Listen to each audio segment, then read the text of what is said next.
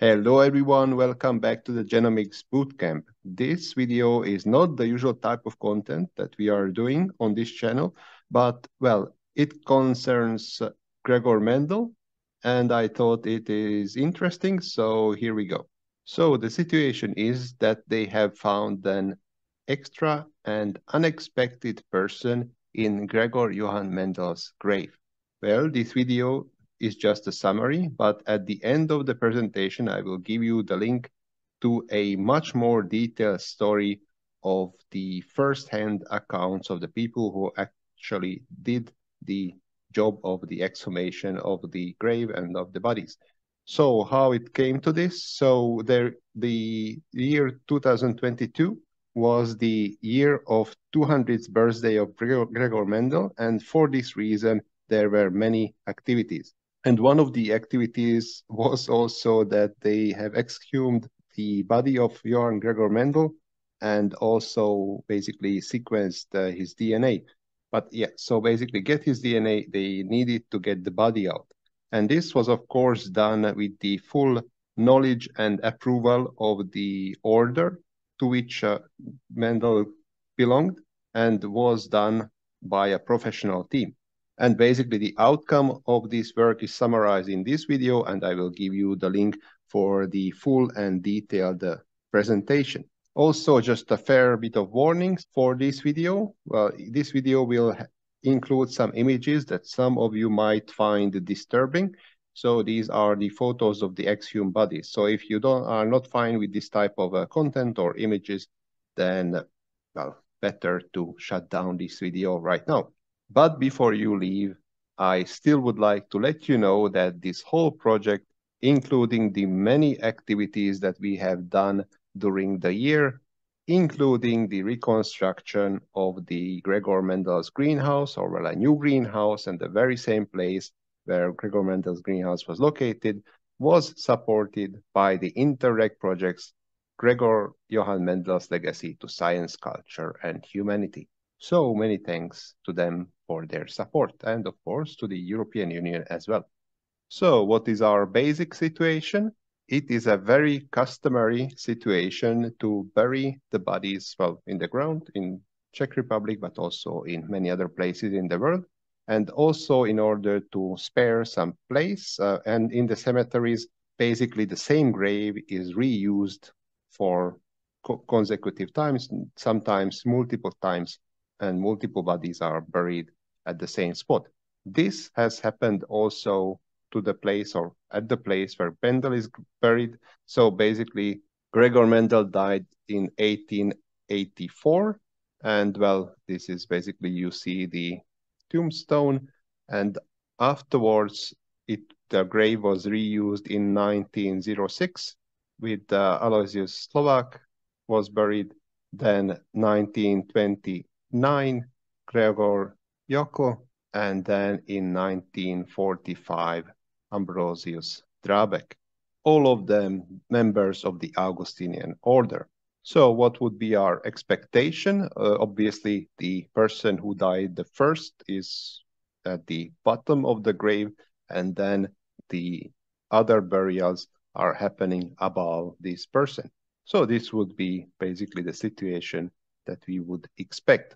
Obviously, well, the first grave or the first coffin is not so close to the ground level, but this is just kind of the visualization of the order of the coffins. So what happened is that basically the team of professionals exhumed the bodies, and they wanted to get to the body of Gregor Johann Mendel. They went on, and of course the first coffin they found was belonging to Ambrosius Drabek, and here is well, some photo documentation, and also you see a small photo of a person doing the exhumation itself.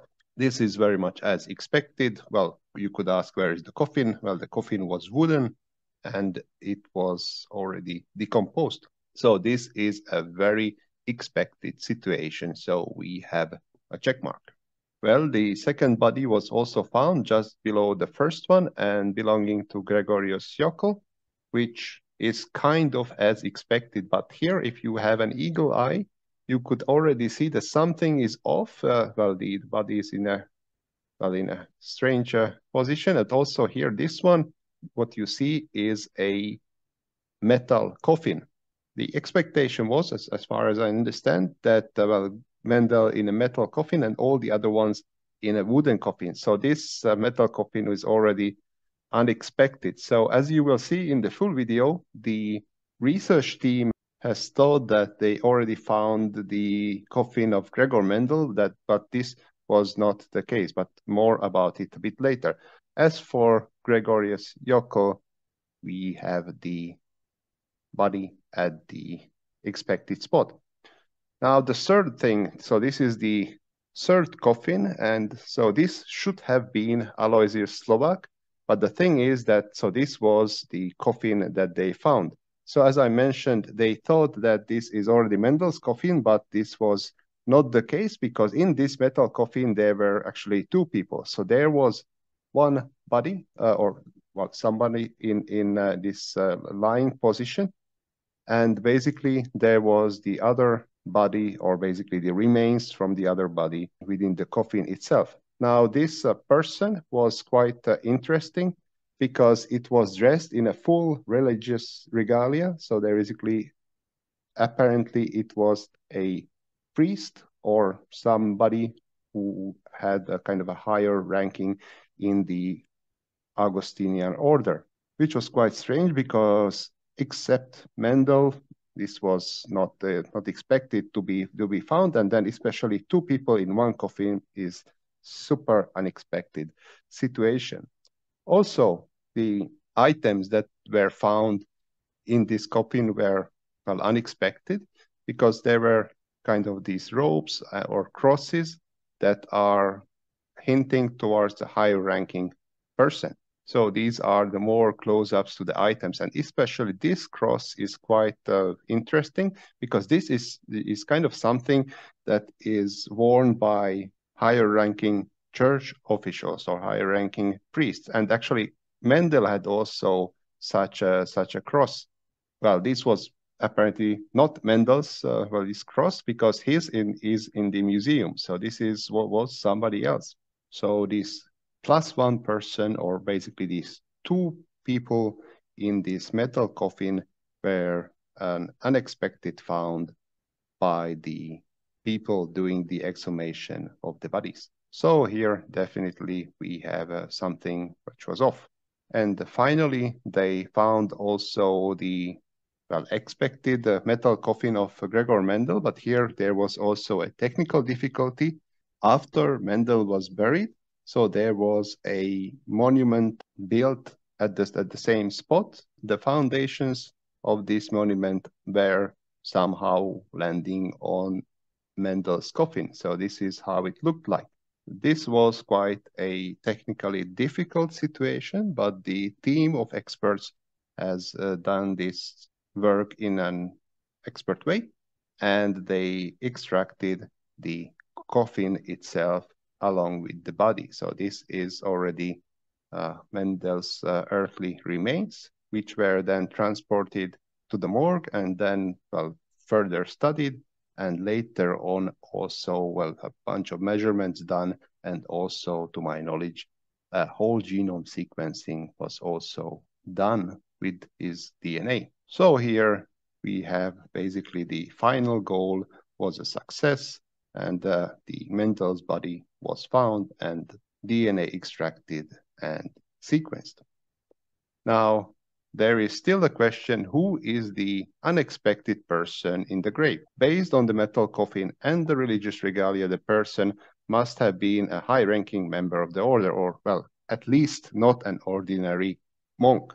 Well, the people doing this research and this work have thought about the identity of this person, and most likely this person with this metal coffin that was directly above Mendel's was the previous, before Mendel, with the name Cyril Knapp. There is a bit of a problem with the placing of the coffin, however, because, well, Cyril Knapp died before Mendel. So as I told at the beginning, whoever dies first, the coffin is on the bottom, so, or below the other peoples who were dying afterwards. So how come Cyril Knapp's coffin is above Mendel's? Now, what has most likely happened is, well, that Cyril Knapp was buried somewhere else, but that place was somehow either closed or something happened, so that the body of Cyril Knapp also needed to be relocated. So they did that, and they buried Cyril Knapp's coffin at the same grave as Gregor Mendel's, but they somehow, some way forgot to update the tombstone. So this is how we ended up with this situation, and frankly, a quite interesting outcome for this whole search and for this whole work. As I mentioned, this is just a quick summary of the great amount of work that was done by the colleagues from the Czech Republic. Fortunately, there is a full video of about, I don't know, 3-4 hours that is from the Mendel Days 2021, and it is on the YouTube channel of the Masaryk University. There, people give the presentations and first-hand accounts about how the exhumation went, and with a lot more information, with a lot more details. So here is the video link you see in the screen, but of course you cannot click on the screen. So also I put it down in the description below. Now this video is quite long. So there, if you scroll down there, there are the key moments of the video. So you can actually go through and see the parts that interests you. So there is basically the person talking about the whole project, about the exhumation. That is quite interesting how such thing goes. Also, there is a person talking about the items that were found in Mendel's graves and also other graves. And then in detail, presentations about the locations of the bodies and all these riddles around the unexpected body that was found in the same grave. And I believe there are also some first results for the measurements and analysis of Gregor Mendel's remains. So, as I said, the video for this full story is below, so I just encourage you to visit it. And once more, a great thanks to the Interreg project Austria-Czech Republic with the ATCZ 278 Mendel's Legacy to Science, Culture, and Humanity. The year is ending, and that means that also this project is coming to an end. And I am happy to say that to a successful end. We have, to my knowledge, finished everything that we promised. And also, which is the main outcome, is basically the greenhouse, or a new greenhouse. What you see on the picture is constructed on the same exact spot as the old greenhouse of Gregor Mendel. This place, along with the surrounding Mendel's Museum and all the other facilities in Brno, might and will serve as a great meeting place on the actual place where the entire field of genetics was established. So if you have the opportunity, I really encourage you to visit it. For this video, we came to an end. As always, I was happy that you were here. I thank you for your time you spent on this video. I thank you for your interest, and I wish you a really nice day.